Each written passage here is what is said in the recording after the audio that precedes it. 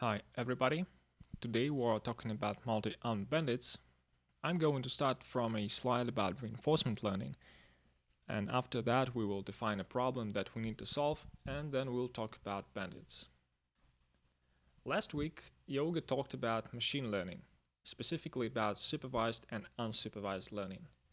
Just to rehash, supervised learning is the machine learning task of inferring a function from labeled training data. Yogi gave an example of house price prediction, and another example of supervised learning shown on the slide is classification. Based on training data, an algorithm has to label new items with some predefined class. Unsupervised learning is the machine learning task of inferring a function to describe hidden structure from unlabeled data.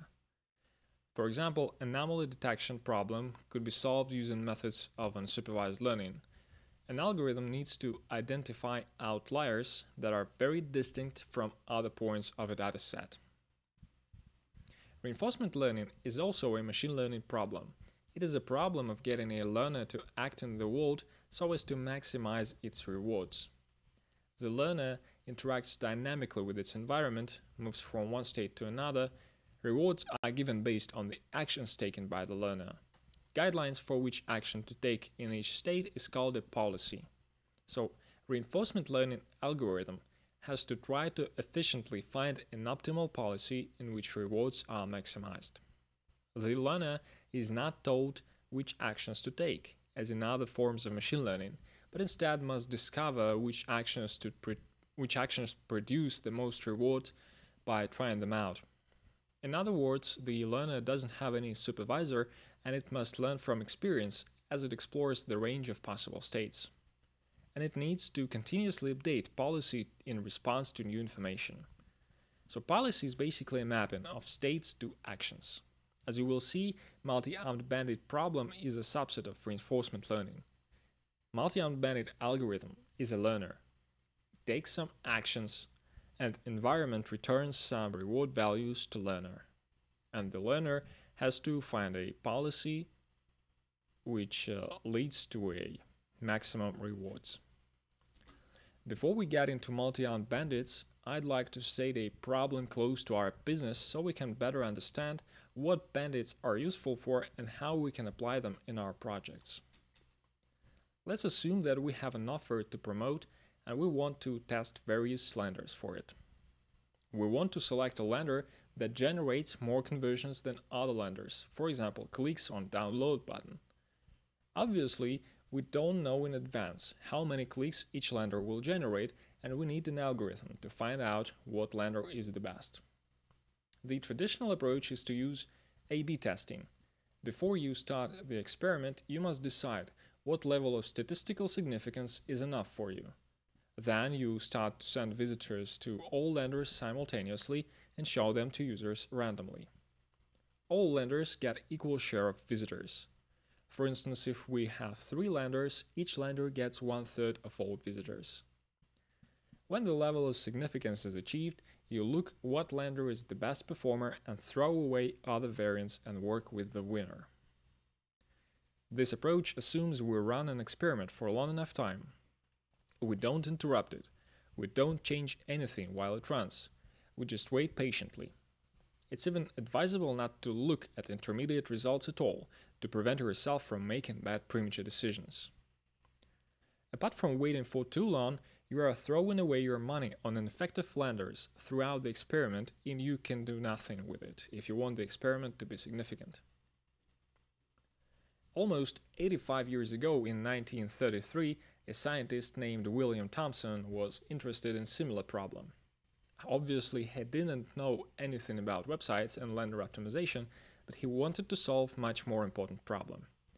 As you may know, new medical drugs should pass blind trials in order to become publicly available. That's when a drug is given to one group of patients and another group gets placebo. Neither patients nor researchers know what drugs are given to particular patients. Only after experiment is conducted, researchers are able to get results of experiment. So if you think about it, it's really cruel to continue such experiment if you may know that some drug really works, but we need to continue to give other patients ineffective drugs or placebo so the whole experiment can be significant, statistically significant. And Thompson wanted to adapt treatment allocations on the fly, as the drug appears more or less effective. So, clinical trials is one of the first intended applications of multi-armed bandit model. The name multi-armed bandit itself comes from studies of these two guys, Frederick and Robert. In 1950s, they decided to study animal learning and ran trials on mice and then on humans. The mice faced the dilemma of choosing to go left or right after starting in the bottom of a T-shaped maze, not knowing each time at which end they will find food.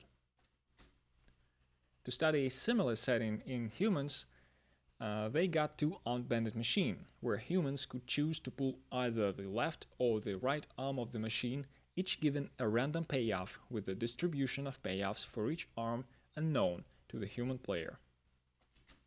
Now, imagine that you are playing on this two armed bandit machine and you already pulled each lever 5 times, resulting in the payoffs in the table. As you can see, the left arm generated 20 points and the right arm only 10 points in 5 trials. The left arm appears to be doing a little better. The average payoff for this arm is 4 points per round, while that of the right arm is only 2 points per round. Let's say you have 20 more trials altogether. How would you pull the arms in the remaining trials? Will you keep pulling the left arm and ignore the right, or would you pull the right arm a few more times, hoping that it might get better? So this is the essence of explore-exploit dilemma. It's a fundamental dilemma a learner faces when choosing between uncertain options. Should one explore an option that looks inferior, or should one exploit one's knowledge and just go with the currently best-looking option? How to maintain the balance between exploration and exploitation is the basis of bandit problems. Let's get back to our website optimization case. Multi-armed bandit algorithms are more flexible and generally more efficient than A/B tests. In our case, each lander is a bandit's arm. Each visitor is a pull of an arm, and clicks are rewards that arms generate. We have no prior knowledge about probability distribution of rewards that lenders generate, and we need to find that out. One of the simplest algorithms is called Epsilon greedy strategy. This algorithm explores, that is, it pulls arms randomly with epsilon probability. And with 1 minus epsilon probability, it pulls the best arm without any randomization. So, when the algorithm sees that some lender performs better than others, it tends to show a leading lender more frequently. For instance, if lender C makes more conversions than other 2 pages, the algorithm will prefer to show lender C rather than A or B. A typical value of epsilon is 1/10. In our case, it means that the best lender gets roughly 93% of all visitors and other 2 lenders get about 3% each. While the best lender gets major part of traffic, it is possible for other lenders to be the best lender even on their small share of traffic and become a new best arm. For instance, if lender C becomes less performant and lender B generates a lot of conversions, the algorithm will treat it as the new best arm. We can show the process of decision-making for each visitor this way. At first, algorithm decides if it's going to explore or exploit. With probability of 1 minus epsilon, it exploits the best arm. With probability of epsilon, it explores. The best arm can also be chosen on this step. That is, all arms have an equal chance to be chosen for exploration. Exploration part gives all arms an opportunity to become the best arm. Now let's move on to the coding part of the talk. Here you can see a class that implements Epsilon greedy algorithm. We have a constructor and 2 methods, selectArm and update. Constructor takes an object with 2 possible options, epsilon value and number of arms. SelectArm method returns an index, which we then use to get an arm. We'll get back to it a little bit later. When we have an arm, we pull it. For instance, we show a lender. Eventually, we receive a reward value. For example, we get 1 if user clicked or 0 if there was no click. After that, we call update method, passing it arm index and receive the reward value. Select arm method is self-descriptive, so I won't explain it. The update method increments counter of pools of selected arm. It's the first line of the method, and then it updates cumulative moving average of arms reward as the third line of the update method. It's possible to use other update functions, for example, moving median or exponential moving average, which puts more weight on recent data points, so they have more influence on outcomes than old ones. In order to test the algorithm, we need to implement arms themselves. On this slide, you see Bernoulli arm. It's called so because it's based on Bernoulli distribution. It generates value 1 with probability p and value 0 with probability 1 minus p.